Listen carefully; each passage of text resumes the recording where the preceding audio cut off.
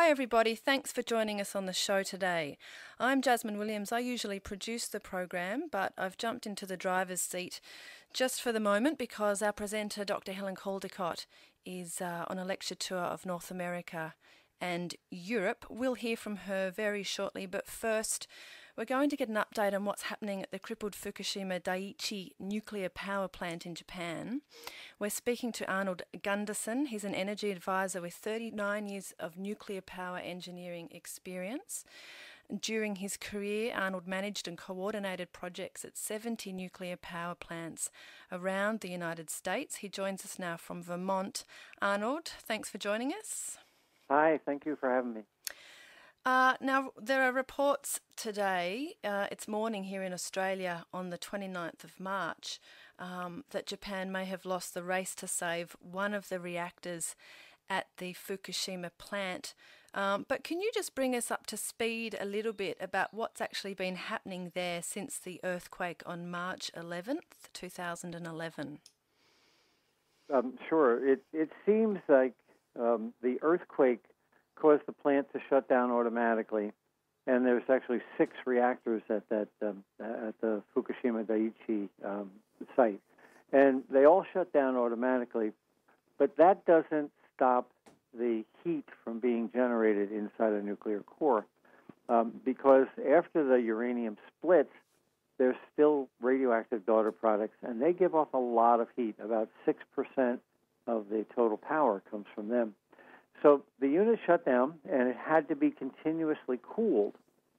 Everything was going fine until the tidal wave hit, the tsunami, and it flooded the unit and wiped out the emergency diesels, which provide the electricity to the pumps that were cooling the nuclear reactor. Now, because right before it had been an earthquake that knocked out all site power, the plant had no power to run the pumps. And we call that station blackout. And what that means is that they have to get power back within about 8 hours. And they have batteries that last about 8 hours. The batteries ran out of electricity, the plant was black, and the pumps did not run. What happened next was the fuel overheated because of those radioactive daughter products. And when the nuclear fuel overheats, it attacks water and creates hydrogen gas. And the hydrogen gas is what you saw on the first Monday and Tuesday and Wednesday. Those explosions were caused because the water molecules were literally being ripped apart in the nuclear core, and hydrogen gas was escaping and blowing up in the buildings. At that point, a meltdown was surely in progress. The fuel becomes very brittle, and all these little pieces of uranium fall out and lie on the bottom of the nuclear reactor in a big blob, and they get to 5,000 degrees. They are so radioactively hot that there's a blob at the bottom of these reactors of slag, basically, uranium slag, at 5,000 degrees. So even though they were pumping water in, you can't get to the middle of that slag, and it begins to melt its way through the reactor. So is that is that what they call the core melting through the vessel? Yes, right. That's correct. So, and that in effect is a meltdown at that moment. Is that right? Yes. Now, there's now the authorities are trying to put a more nuanced spin on that, but the nuclear core is the thing that holds the uranium, and the reactor is like a giant pot. And so last week it was clear to me that the uranium was lying on the bottom of this giant pot and melting its way through the metal. It seems like today, at least the Guardian is quoting that in Reactor 2, the metal has become completely melted through, and now that molten uranium has come out of the pot and into the very basement of the nuclear containment building. Right. So it's very serious. So what indicates that that's actually occurring? I mean, if they can't get in there to really get a good look, what are the indications of a meltdown? Well, reactor water level and reactor pressure have dropped. Right. And that would indicate a hole. And also the containment temperature and pressure have increased. So that would indicate that the lump of hot uranium has left the reactor and is now in the containment. Now the containment's been leaking for days. You may recall over the weekend, some workers were exposed to extraordinarily high radiation and actually burned their feet from radiation. And that's because the containment was not containing. It wasn't doing its job. And radioactive liquids were getting out. Well, this makes it worse because now there's essentially no barriers between this hot molten blob of uranium and the outside of the building. The containment has stopped containing. So you mentioned that it was now sort of resting in a basement area. Is that not some containment? Yes.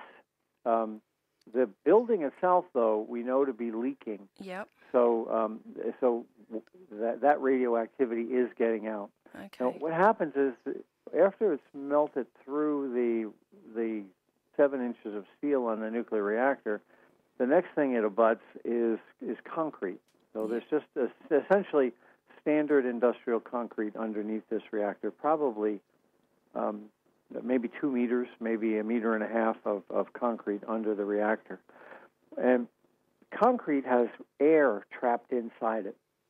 So now you've got hot, molten material laying up against the concrete, and it begins to pop like popcorn. They call it ablating. Really? So the concrete will actually wind up getting eaten through as well. Uh-huh. And so it's a race against time. Gradually, that molten blob will cool.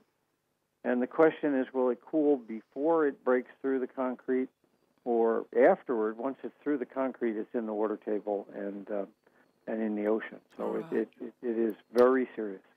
Arnold, if we can just step back for a moment. I mean, this image of this molten mass is quite powerful, but when the uranium fuel is inside the reactor, it's not in a sort of liquid blobby form, is it? Because a lot of people don't quite understand, the very basic functions of a reactor. But isn't it encased in fuel rods, and what are they made of? Yes, the uranium are in little pellets no bigger than the tip of your pinky. And they're stacked one on top of the other in a rod, and the rod is made of something called zirconium. And it's an alloy, so it's called zircaloy. Mm-hmm. And there are hundreds and thousands of those rods that hang like spaghetti inside a pot. Mm-hmm. And the pot is the nuclear reactor. So when everything's working fine, the zircaloy, the cladding on the fuel, is around 500, 550 degrees. And after the Fukushima accident, when there was no water to cool the zircaloy, it exceeded 2,200 degrees. And we know that because at 2,200 degrees is when hydrogen is created. And those explosions that happened on Monday, Tuesday, Wednesday of 2 weeks ago could not have occurred were it not for the fact that the fuel exceeded 2,200 degrees. Uh-huh. Yep. Now, once it gets to 2,200 and this reaction occurs, it gets very brittle. And we have experience with this in the States. We had 3 Mile Island. And if your viewers went up, actually, I have a picture on our website. If you go up on Fairewinds' website, Fairewinds, yep. We have a picture of the 3 Mile Island core after the accident. And all these fuel tubes that had zircaloy are destroyed. It looks like a forest that a tornado went through. God. And once they're destroyed, then those little pellets fall to the bottom of the reactor. Uh-huh. We almost melted down 3 Mile Island here in the States. The molten blob got about 3 inches through the steel, on the bottom of the nuclear reactor. Yep. But there were 2 differences. 3 Mile Island was much less severe than Fukushima for two reasons. 3 Mile Island only ran for about 3 months before its accident. So the fuel didn't have a lot of that decay heat in it. Fukushima ran for 4 years. So there's an enormous amount of decay heat.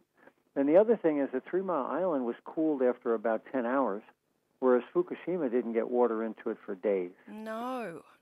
And I wanted to ask you about that too. Why have efforts to cool the reactors at Fukushima been so futile? I mean, we've seen fire trucks, we've seen water being dropped from the air, apparently robots from the US were sent over. Why is it so difficult to cool the reactor? In part because it was built to be so strong. And these pumps, after the explosion, the pumps were contaminated with dust and dirt, and if you put dust and dirt in a hairdryer and turned it on, it wouldn't work. And the pumps were inundated by water, so again, if you drop your hairdryer in the sink and turn it on, it's not going to work. So when they went to turn back the power, it was nice to get the power into these buildings, but then as they energized the pumps, each pump sequentially didn't work because the electricity, there was so much junk inside the motors that they wouldn't turn. So they had to find an alternative way, and there was no clean water on site. And it was a desperation move, but they decided to pump in seawater. Now, anybody who's ever had a boat, like your person, listeners, would appreciate that salt water and stainless steel really don't like each other. And if it's hot stainless steel, it's even worse. So the nuclear reactor is stainless and then iron, and it's hot, and now we're pouring salt water in, which actually causes the reactor to be more brittle. There was no water; it had to be done, but in the process, everybody knew that we made that TEPCO made the meltdown more likely in the long run because they wanted to prevent the meltdown in the short run. Were you sort of watching all this, and were you aware of other measures that they could have taken? Did they do everything that would have happened at a plant in the United States, for example, had this happened there? I hate to second-guess people in an emergency, but I can tell you that the Japanese are incredibly skilled nuclear technicians, and they are as good as the technicians here in the United States. So I don't think it was because of poor training or because of poor qualifications. I think they were hit by a wave that was 18 meters high. When the plant was only designed for a 10-meter wave. And at that point, all bets were off. Okay, so we have the melted uranium pellets that have sunk through to the bottom of reactor 2 at the Fukushima nuclear power plant right now. What happens now? How can that be cooled, that mass? This is a very dangerous time. Every time you think it can't get any worse, it gets worse. Now you have a large mass of molten uranium at the bottom of the containment. There's probably some fuel inside the reactor that is still there, but now the reactor's dry because there's a hole in the bottom. That creates more hydrogen. The fuel can create more hydrogen, and you can explode the containment. And that gets to the point of being very similar to Chernobyl. I see. Because does that mean that the radioactive elements are then just totally dispersed into the air? Yes, you're absolutely right. Right. This is a play that's not going to have a happy ending. We're really fighting over making the ending not as bad as it could be, but it's going to end poorly. Lots of media, Arnold, have been very conscious to keep saying, this is nothing like a Chernobyl-style accident. There are few similarities with Chernobyl. Is that accurate? Are there some similarities? And I mean, could they still be on the way, like you just suggested? Well, in a lot of ways, it's worse than Chernobyl because Chernobyl only had one nuclear reactor core. And Fukushima has units 1, 2, and 3, plus what's in their fuel pools, which aren't being cooled either. So there's about 8 cores worth of uranium inside the Fukushima units. Now, the Unit 4 was shut down. There was no uranium in the core. And the fuel had been moved over to the spent fuel pool, which is also way up on top of that building. And when the power went off, there was no way to cool it, and it boiled dry. Brookhaven National Labs here in the States has I did a study that if the fuel pool catches fire at a nuclear power plant, 138,000 people will die. So it still is a potentially very serious problem. Because the fuel pools have more radioactivity in them than the reactor cores themselves. Is that correct? That's correct. Right. And the fuel pools are not inside a containment. They're sitting way up there in the air with the roof blown off. Good Lord. So I wanted to ask you, at Fukushima, are the pools adjacent to the reactors? Are they on top? Are they sort of spread out all over the plant? They're immediately adjacent to the top of the reactor. Oh, and right. so those buildings with the top blown off, you should be able to look down and see a blue fuel pool there because that's where it was. And I've looked at every satellite and every high-resolution picture coming out of there, and I can't see any water. So there's a real risk of a fuel pool fire. And what that does is it makes the plutonium volatile. And I'm sure Helen could speak more about this than I can, but a very small particle of plutonium, a microgram, a millionth of a gram, if it lodges in your lung, can cause lung cancer. Yes, well, I know. I've been reading reports that plutonium has been detected in the soil at the facility, but of course, authorities are rushing to, quell any concerns about that. But I do know from listening to Helen Caldicott and people that she's interviewed that it's highly carcinogenic. And I guess people are going to be really worried about that. And reactor 3 is the reactor that contains fuel that is a combination of plutonium and uranium in the core. Is that right, Arnold? Yes, that's right. But all the reactors have plutonium in them because when they start fresh, they start with uranium-235, and that's where the fissions occur. Mm-hmm. But then the other element in there is uranium-238, and that becomes plutonium. So over the 4 years, almost half of the power at the end of the reactor's life comes from plutonium being fissioned. So all the reactors have plutonium. Unit 3 has more because they were doing an experiment by actually adding in additional plutonium, but they all have plutonium in them.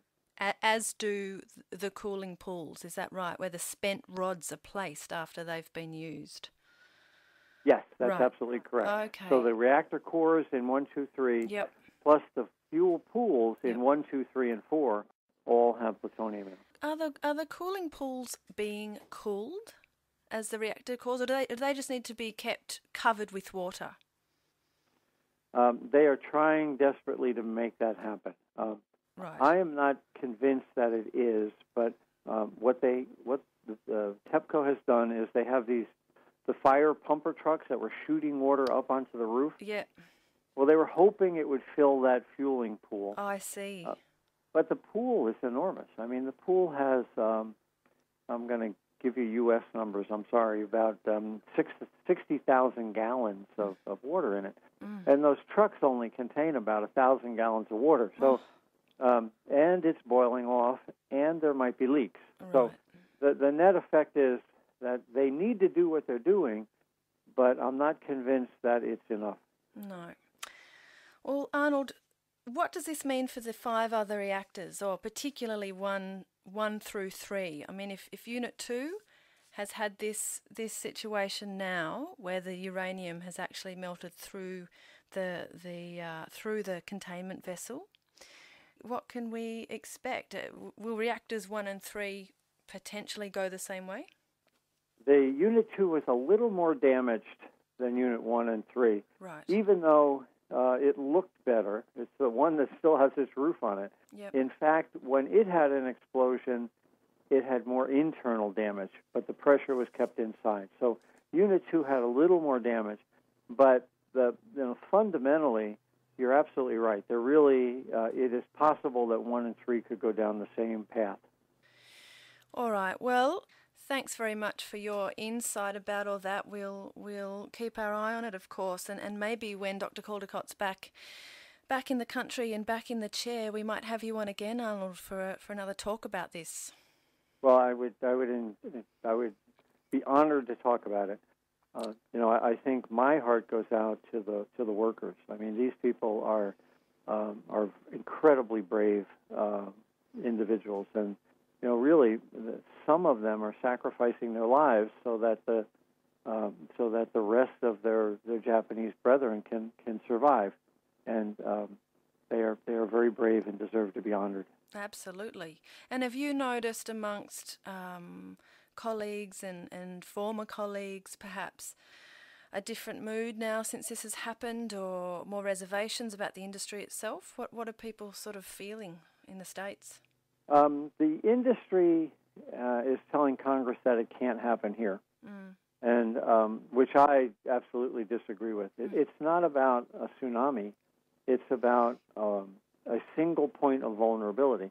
And it could be here we have hurricanes that push a tidal, I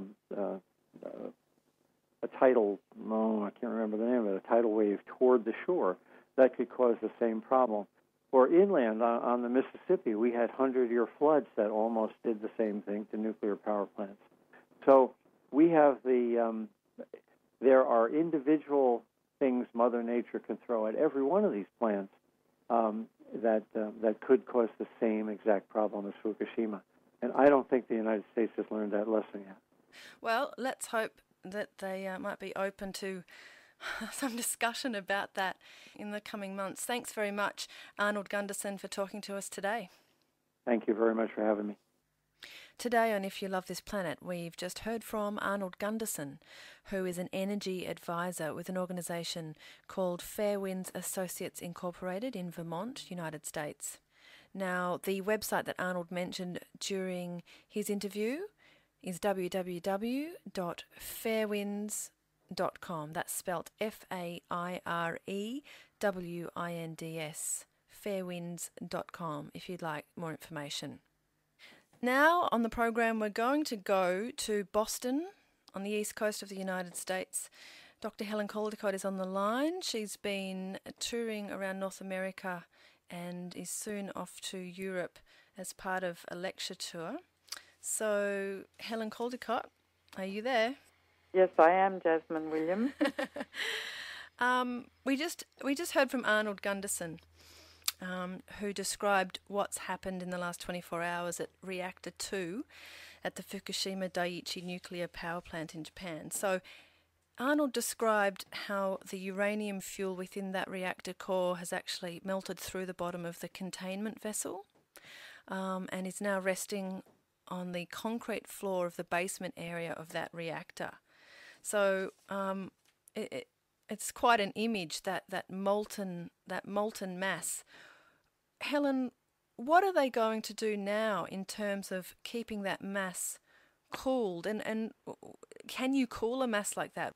I'm not a nuclear engineer. I don't know how they're going to keep it cool except by pouring more water onto it, but that could create a massive steam explosion. The other thing is that the molten mass, it's a sort of larval mass, if you will, like a volcano, reacts with the concrete and the zirconium that was around the fuel rods into which the uranium pellets were packed, and could produce a big hydrogen sort of bubble, and that could produce a hydrogen explosion which would rupture the containment vessel, which at the moment I think, is holding fast. If the containment vessel blows, a huge amount of radiation will get out, and it will emulate Chernobyl. And depending on the way the wind blows, if it blows towards Tokyo and south towards Japan, that's going to be absolutely devastating. Or the wind could blow west to east, which it normally does, and blow this huge, devastating cloud over towards North America, and rain or snow will bring the radiation down to Earth as it did at Chernobyl, and it will soon circle the whole of the northern hemisphere. So we're on the brink of a possible catastrophe, but no one can predict what will happen. Well, I'm in Australia, in a small fishing village where you live too, Helen. What about the southern hemisphere? Can this plume travel to the southern hemisphere? The two air masses, the northern and southern hemisphere, tend not to mix at the equator. So the radiation will circle the globe in the northern hemisphere, and there will be little mixing with the air of the southern hemisphere. However, obviously some of it is going to be rained into the ocean, and the ocean currents move throughout both hemispheres. So, there will be, if this should happen, there will be exposure through the food chain in the ocean through the fish, because fish concentrate these internal emitters, polonium, cesium, strontium, and many others, about 100 others, by orders of magnitude at each step of the food chain, as in algae, then crustaceans, then little fish, then big fish, then humans. So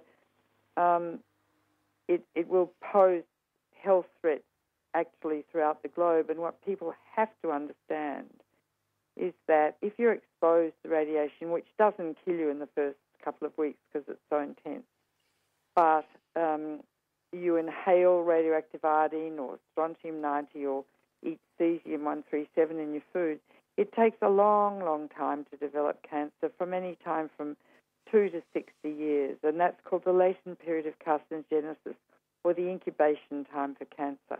When the cancer arises, it doesn't wear a little sign saying that you developed this bone cancer or leukemia from strontium-90 you ate in some fish 20 years ago.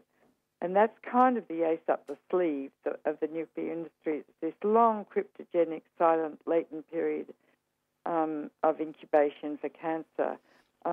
Whereas if I sneezed on you, within 2 days you're going to be sneezing and having a cold, or measles, mumps, chickenpox, and rubella take 3 weeks to incubate. But this is a long, long time.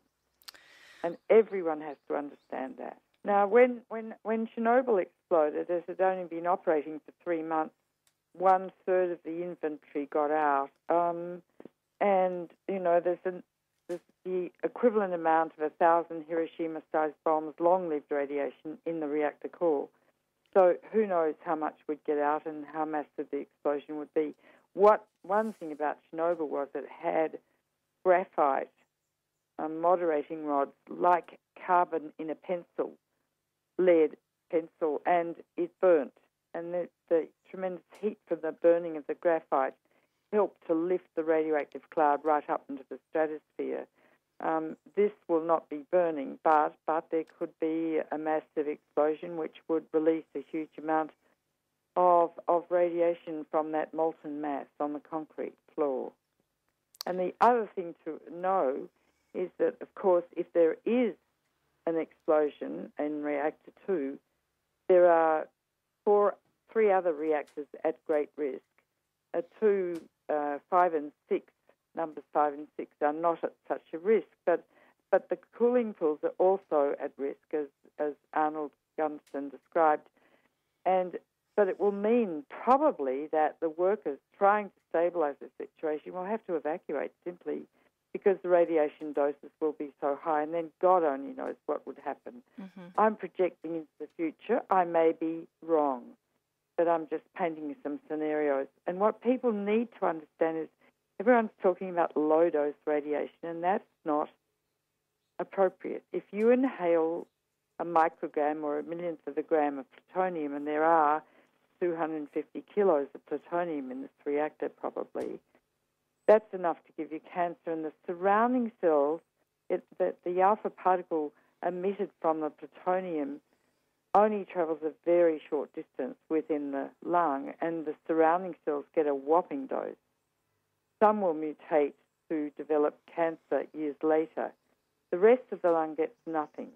Now, to call that low-dose radiation is a total misnomer, because the cells that are actually affected get a very high dose. And it's the same with strontium that deposits in bone and giving the surrounding cells a high dose. So you must understand the concept of internal emitters. And if you go to the webpage called nuclearfreeplanet.org, it's described there. And if you look at my book, Nuclear Power is Not the Answer, internal emitters are described there. And that's what is not being discussed by any so-called health expert in this area, either on television or radio or in the newspapers. So we're not being adequately educated. No, that's right. I have not seen any footage on television or read any reports about that at this point. Well, it's imperative to understand. Yeah. Yes. Well, we know that plutonium's been detected in soil at the facility. The government in Japan is saying it's not at levels that threaten human health, though. That's ridiculous, because all plutonium threatens human health. You know, when they injected it into beagle dogs, there wasn't a dose low enough that didn't give all the dogs cancer. Not a millionth of a gram of plutonium, but 1,000 millionths of a gram or a billionth of a gram, 10 to the minus 9 grams. Now, if it's in the soil, it tends not to bioconcentrate in the food chain. However, if the soil dries up and it's very hot and the wind blows the soil, then people can inhale it into their lungs. Also, I haven't read of any plutonium measurements in the air, and Arnie Gundersen talked about that.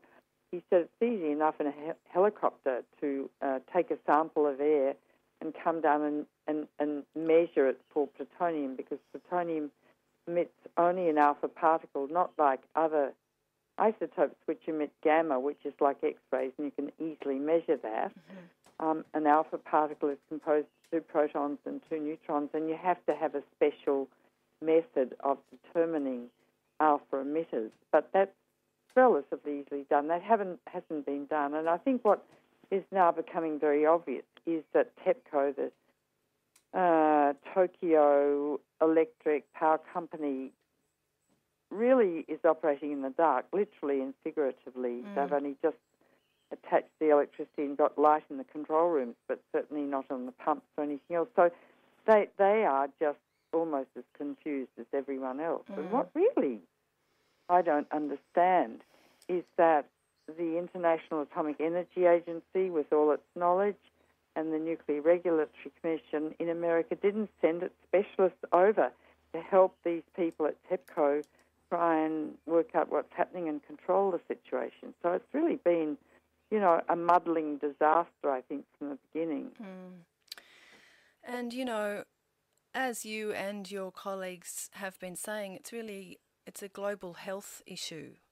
And I just think that, many journalists are intimidated by the science and the basic biology, because, if you didn't do much biology at high school and haven't done any since, really, you know very, very little about what you were just describing.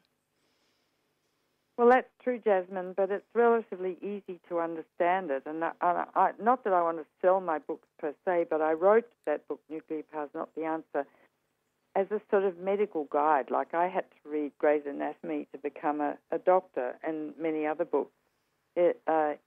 People must read that book to learn and understand how radiation affects cells and how internal emitters affect cells.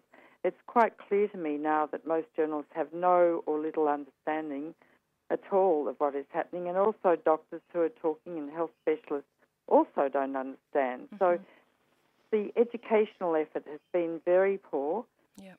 We have been trying to educate people for a long time. But I think until there's such a disaster like this, people they prefer not to think about it. They don't want to know, to their detriment. Well, just back to plutonium for a minute, we know that reactor 3 has a fuel that is a combination of plutonium and uranium. And plutonium's highly carcinogenic, as you just explained. But what Arnold Gundersen reminded me and our listeners was that, in fact, all those reactors have plutonium within them because plutonium's created from the uranium fission process. Is that correct? Absolutely. And uranium is an fission product. A fission product is when a uranium atom splits apart and 200 new elements are formed, all of which are parts or broken pieces of the uranium atom. Plutonium is formed when uranium-238 captures a neutron, so it's heavier and a bigger atom than uranium per se. It's not a fission product, but in fact 250 kilograms of plutonium are formed in a reactor per year. Plutonium, you only need 2.5 kilos to make yourself a bomb, so any country with a reactor can make many bombs per year, atomic bombs. And plutonium has a half-life of 24,400 years, and you multiply half-life by 10 or 20 to get its total radiological life. So it lasts virtually forever in our terms and understanding. So we're dealing with something that is really diabolical, absolutely diabolical, and it's carcinogenic and in very minute amounts. Well, the IAEA, the International Atomic Energy Agency, have, continued to call for calm. As a physician, what does this mean for the area around Fukushima? Yeah, I think large areas, as around Chernobyl, will be uninhabitable for the rest of time. People won't be able to live there anymore. And already I think that the Japanese government is saying things like that, and the Japanese Prime Minister. So, look, we're in the middle of an ongoing catastrophe. No one really understands it, but if you look at it clearly from a medical point of view, it's very, very alarming. And I have to say, if there really is an explosion and this radiation is scattered around the Northern Hemisphere, I think it's going to cause millions of extra cancers. And we know what happened at Chernobyl. The New York Academy of Sciences, which the New York Times is not talking about, produced a report not long ago where 5,000 papers written in Russian were for the first time translated into English. And they found that up to nearly 1 million people have already died from Chernobyl, but it's an ongoing catastrophe. It never goes away because 40% of the landmass in Europe is still radioactive and will remain so for hundreds of years, meaning that, much of the food grown in Europe will be radioactive for a long, long time. And if you eat radioactive food, of course, you're exposed to internal emitters that get into your bones and into your bloodstream and into your lung and the like, and can give you cancer years later. So taking the example of Chernobyl and applying that to this accident, it really is very, very alarming, and I think everyone needs to read that report from the New York Academy of Sciences, and it's called Chernobyl. All right, Helen Caldicott, you're touring around at the moment giving lectures. You've been in Canada, you're now in America and off to Berlin and then London. What are people saying to you in Canada and America anyway? How are they feeling about what's happening in Japan? Are they really scared? Are they talking about the US's 104 nuclear reactors? What's the mood? Well, I've been in New Mexico, which is a national sacrifice state, and as I landed in the Albuquerque airport, there are 2,100 or so hydrogen bombs buried underground just next to the airport. New Mexico is all about nuclear weapons. Los Alamos Labs is there, Sandia Labs, and they're all into making new nuclear weapons. So I talked a lot about that, but I did also talk about Fukushima. And the people, it's hard to arouse Americans. They're kind of psychically numbed. But I am really at the end of my tether. I've been talking about this for 40 years, and now this disaster is happening. So I just tell them how I feel. I mean, I explain it all in medical terms, and then I just tell them how I feel. And I said it's totally appropriate to be emotional and totally appropriate to be angry, because the fight and flight mechanism when you're threatened helps you to, jump a fence 6 feet high if you're chased by a bull, and it's appropriate to be angry and frightened and to do something about it. So I'm kind of trying to allow people or give people permission to feel their real emotions. And the response is quite extraordinary. People just stand up and clap and they cry. And I found that too in Canada. I've just been up there at the Darlington hearings, where they want to build 4 new nuclear power plants on an earthquake belt on Lake Ontario, very close to Toronto, which has 3 million people. And the nuclear power people talk absolute rot. It's euphemistic garbage that I can't understand, and neither can anyone else. It's the way, John Howard used to speak, and Kevin Rudd, stuff you can't really understand. And I just spoke about the medical effects, and that every male in the Northern Hemisphere has a tiny load of plutonium in his testicles from the weapons testing days, and that really freaked them out. So when you get down to the sort of coalface, the bottom line, people do listen. They need to hear a doctor talking about what this means, because it's all medical.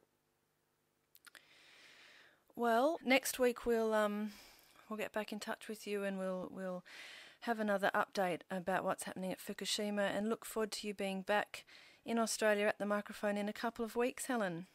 Thank you, Jasmin Williams, my producer, for everything.